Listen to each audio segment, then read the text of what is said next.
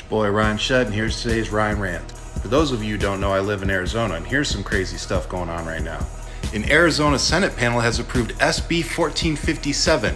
That bans abortion due to genetic deficiencies like Down syndrome.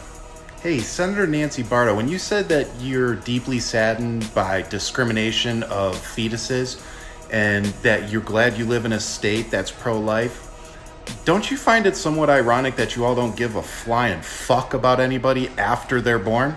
No? The GOP Republican Party are fucking disgusting, and you guys should all be ashamed of yourselves. To even put such a filthy bill on the floor of the Senate to make them vote on it is ridiculous. It's a direct threat to Roe v. Wade, and it's just unfathomable. But don't worry, Nancy, I'll pray for you.